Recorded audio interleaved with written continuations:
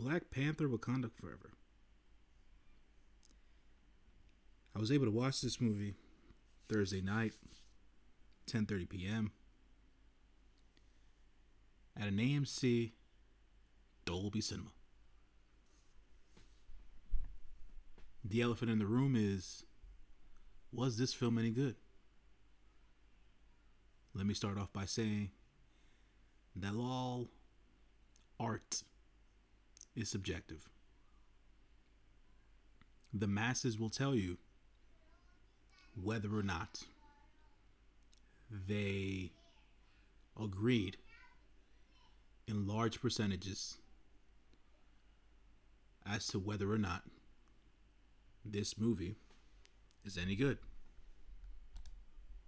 So let's take a gander at the Rotten Tomatoes score currently for Black Panther Wakanda Forever. And as of right now, the movie at 307 critic reviews stands at an 84%.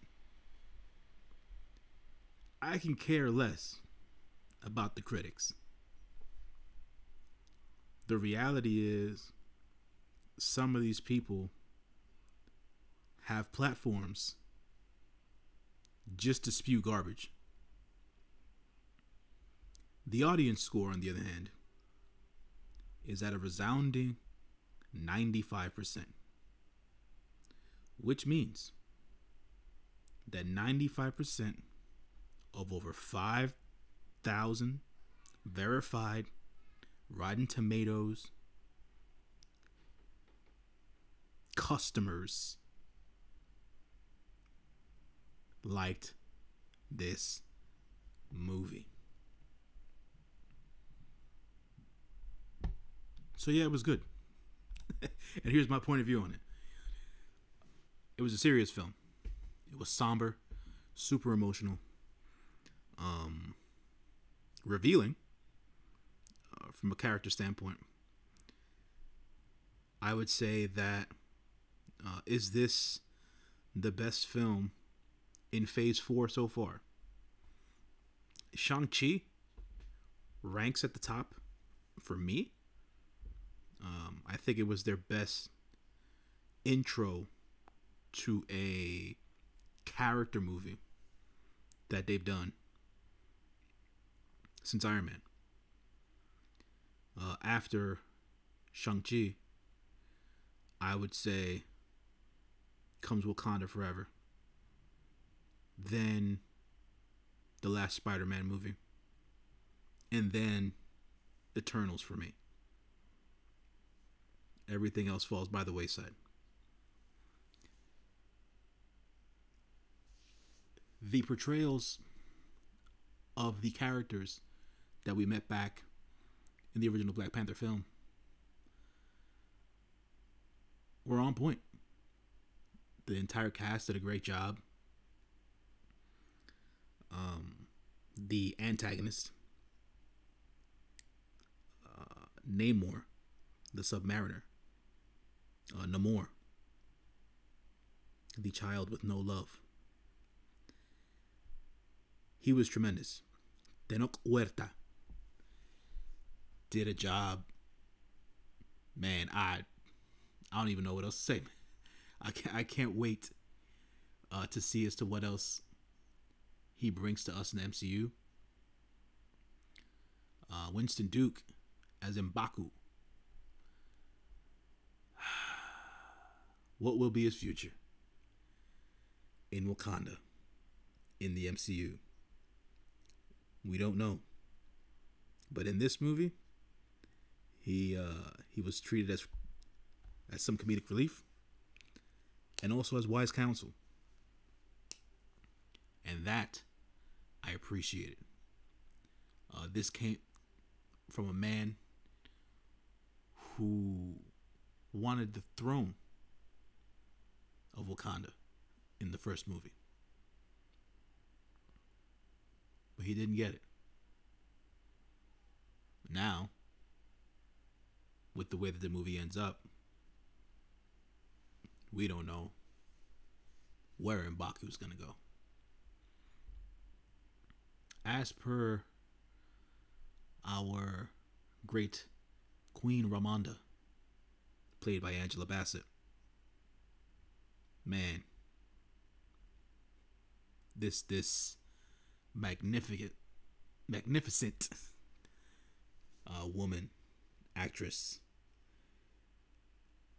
I can't say anything bad about her role, the job she did, how much emotion was felt through the screen, in her voice, in her face.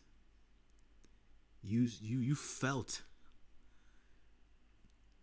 the sorrow, the anger, the loss, her trying to put on a brave face for her nation and her immediate family, the child she had left. You also get a couple of surprises in the film. Ain't spoiling that. I think that Shuri, aka Letitia Wright, did an amazing job as well. It was hard not to feel in this movie. And that was the lone expectation I had about this film. I was going into this film with one thought: this movie is going to make me feel something. And it did just that. I didn't purport whether or not they would, how can I say, move the MCU forward. Nah, this ain't that film. Were we going to get some off-the-wall action scenes? Maybe for the newer characters, but for the characters that came from the movie before, this was more expression of their love, their grief, of their friend and King. And that was felt through the entire movie. To also speak on, I guess what people will call the elephant in the room, the Chadwick Boseman sized hole in the movie. You'll read reviews or you'll hear people say, man, you really felt the loss of Chadwick Boseman in this film. Like, he really should have been in it. I think Ryan Coogler, the director of this film, intentionally made it feel that he was missing, because he is. I'm not too sure why people would think otherwise.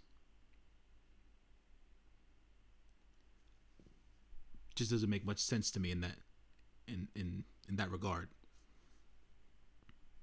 The real world loss of a man, to then comparatively put it in a piece of art that is film, and in this case Black Panther Wakanda Forever, for you not to feel that loss would have been,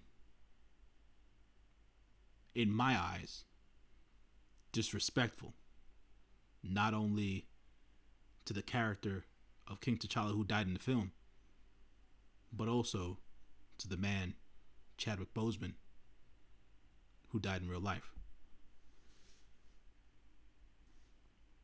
That had to be felt. Yes, the MCU, Wakanda, Black Panther, that will go on. That is inevitable. It's Hollywood. But let's take time and appreciate the reverence that Kevin Feige had for this man And to make this film that important and that poignant, so that people, fans, cast and crew work through that loss and grief. That's what this movie was about. I guess you can also say, typical MCU stuff. Some comedy, introduction of new characters. I spoke about Namor earlier. The Talocan people. The world of Talocan. The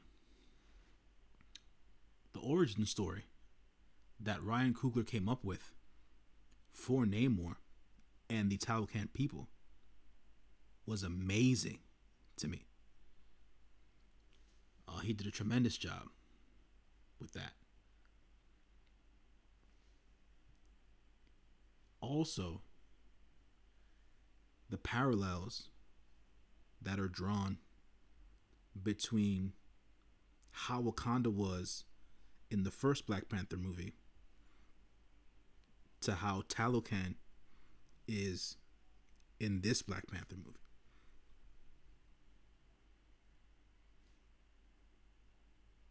Kings trying to do their best for their people. Trying to protect their people. I came away with that from this film. And also, I'll say that the powerful performances in this film can now be a standard for MCU films going forward, because you don't have to just play a character or play yourself trying to be a character. You can lean into some of this stuff. You can make some very unique choices and make people feel, which I feel is what art is supposed to do, or at least lead you down the road of interpretation. So, with that being said, Black Panther Wakanda Forever is highly recommended to everyone listening, to everyone who's taking their time to be on my feed for right now. Appreciate you. I'll be back soon. I gotta go ahead and round up my movies for October. I watched 8 of them, so I want to be able to talk about them in this same context, and make sure that folks know about certain things being out in theaters. I know some people don't like the idea of going back to theaters yet. I've been back in the theaters for the last year and a half. Ain't caught no COVID once. The theater experience is like no other. It's supposed to be communal. And for the majority of people it is. I myself go to the movies by myself a lot of the time. My schedule's weird. It doesn't allow me to congregate with friends and loved ones as much as I would like. And at the same time, not everybody likes the same shit, so I don't invite people along. But that takes a certain level of knowledge of the people around you to know what they'll like and and what they dislike. So, you don't waste your time or someone else's time during an outing. So, yeah. It is officially Sunday, November 13th. I'll be watching the Steven Spielberg film The Fabelmans today at 4 p.m. after my workout. So I'll be recording another long-form podcast about that film as well. And you'll also get my roundup of my month of October in review. Thank you, folks. I'll see y'all on the flip. Peace and much love.